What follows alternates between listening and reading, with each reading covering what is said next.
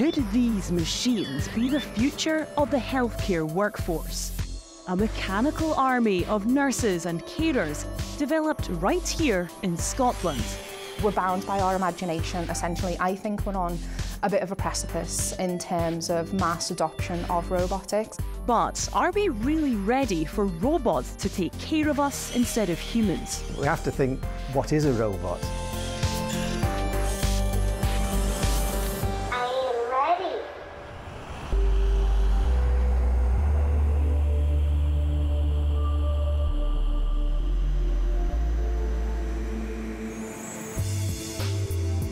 This is the Laura Lab at the National Robotarium, a £22 million centre for AI and robotics.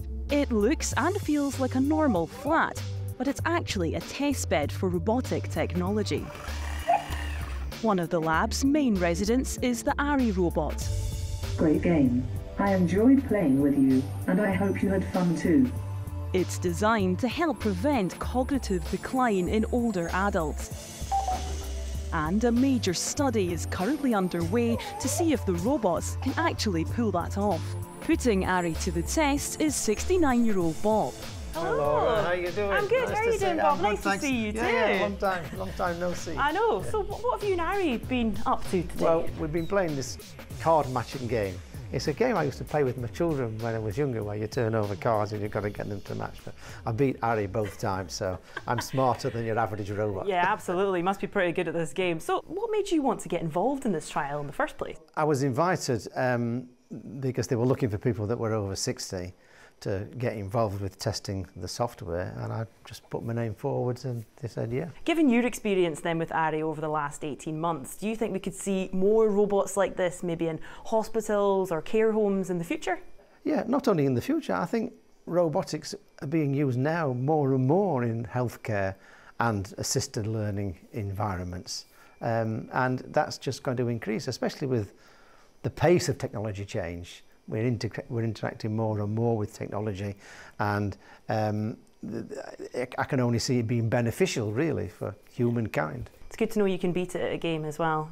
Sometimes. It's beaten me as many times as I've beaten it. Keeps you on your toes. Yeah, it does, yes, yeah, absolutely, yeah. Emily Ann Noltz has been leading the Ari project.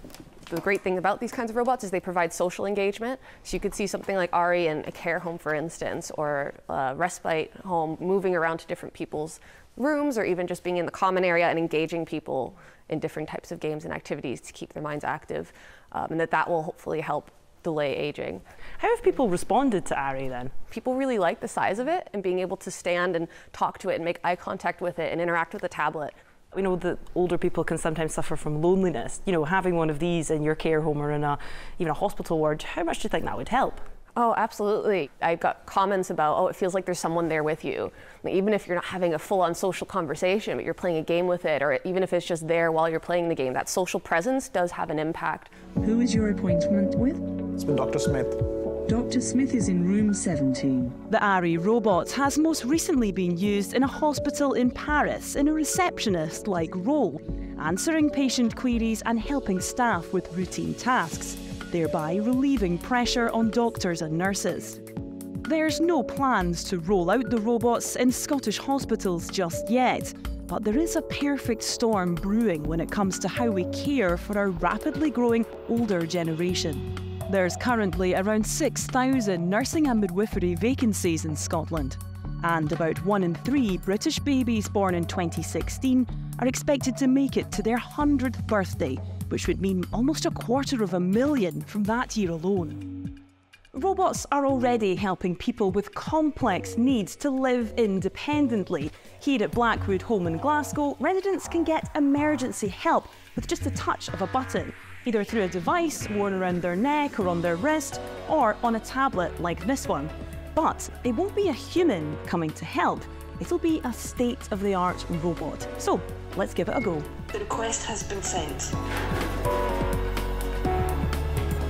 This is Kylie, an assistive robot that's programmed to know the layout of each block of flats, meaning if a resident here is in trouble, it knows exactly where to go.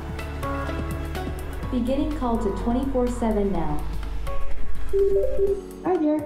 So I'm connected almost immediately to a 24/7 support worker. Obviously, I'm not in an emergency situation right now, but what would happen if I was? So if it was an emergency situation, we would call out to you, see if we could get a response from you. If we couldn't do that, or if we couldn't hear anything or see anything, we could manoeuvre the robot to where you are in your house, and see if we could get a response that way, or assess any injury if there's an injury. And sometimes people are just really reassured to actually see our faces on the robot, and it's been enough for them to help themselves up if they've had a fall or anything. But if it was a real emergency, we would try and contact staff, family members, or the emergency services. So you're a first responder in a way to any kind of more serious incident? Kind of, in a remote way, yeah. Raymond Chalmers is a support worker at Blackwood and is still getting used to Kylie. But he hopes having it around will allow him to spend more time caring for residents. I think it's given them peace of mind to know that that is there. So the pressure alarm, that they're not going to have to wait so long for somebody to come. Like if somebody, maybe it's during the night, a night shift can't manage to get to them. So obviously the robot's there to step in and then take that place and come in just to make sure that they're all right and that they're not in any danger. How do you think it will impact your job? Will it help you or will it hinder you? No, I think it will help us in a big way, you know, and I think it will make our jobs a wee bit easier, because if like, one of the customers maybe drops the remote control, it will make it a whole lot easier. You know, they can sort of distinguish what's very urgent and what's not. And I think it's really good for that, you know. So, and it'll free up us to, you know, concentrate on other things that we need to do, and it'll prioritise things a wee bit better for us as well. Come towards me. Scott was one of the researchers who helped develop Kylie for Blackwood. We went and did a co-design session with Blackwood staff and Blackwood customers, and all of the applications that we're seeking to develop as part of the robotics work came out of that. So it was what the people were saying to us that we then took to do with the development. Are there any drawbacks of this technology? Obviously, there's a cost that comes with the installation of all of this sort of stuff.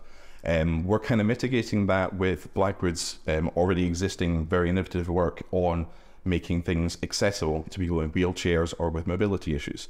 And that's where we kind of got a lot of the adaptations with the doors and the elevators set up. But if you were going to be adapting this to other places, then that would be an additional barrier. Only time will tell if Kylie is a success here, but back at the National Robotarium, tens of millions of pounds is being spent on developing a range of assistive robots. So Lisa, this is where the magic happens. This is where the robots are developed. How many projects have you got going on at the moment? I think there's about 12 live projects at the moment, but probably more across the universities. But they're over a range of different sectors. So offshore energy is a huge area for us. Agri-tech is definitely something that we're interested in. And we have a life sciences project live at the moment too. So there's a lot going on here, but is there a lot of catching up to do for the UK in terms of robotics? Yeah, I would say so, and I think that's why the National Robotarium has been invested in to bring the UK back up to that global curve. Spot can explore and assess dangerous and hazardous environments so that humans can see what's happening in the area without actually having to be there. It uses microphones and cameras to relay sounds and videos and can cover a lot of ground quickly. What's your name? You can call me Pepper. Pepper is another social robot designed to engage with humans and help with loneliness. Ah, I like it when you touch my head. But earlier versions of Pepper used in care homes were discontinued due to a lack of demand. Staff said Pepper was more of a hindrance than a help and created more work for them when it malfunctioned. If we try to develop a solution that's not going to be adopted, that's not going to work. So we need to understand, and really the terminology we use is co-produce and co-create, and that is really working together to ensure that the solutions that we do come up with are going to be used in practice. There's a misconception perhaps that these robots could take jobs away from humans. Is that the case? People talk about that quite often, but the evidence shows that there's a real shortage of healthcare professionals. And we're not talking about taking jobs away, but we are talking about alleviating tasks, especially dull, dirty and dangerous tasks. But could we see them, you know, taking bloods, holding someone's hand, doing complex medical tasks? Potentially. I mean, we have, robotic surgery is already a thing. We have projects here that are helping to train up the next generation of surgeons on robotic surgery tools. There's definitely a balance to be struck in terms of, yes, some things are a little bit more futuristic, but there's some very exciting things happening at the moment, and we can expect to see them implemented in the next 2 to 5 years. Remember not to take your medication on an empty stomach. As Scotland enters a new and potentially robotic era in healthcare, the question remains, can mankind and machines truly coexist?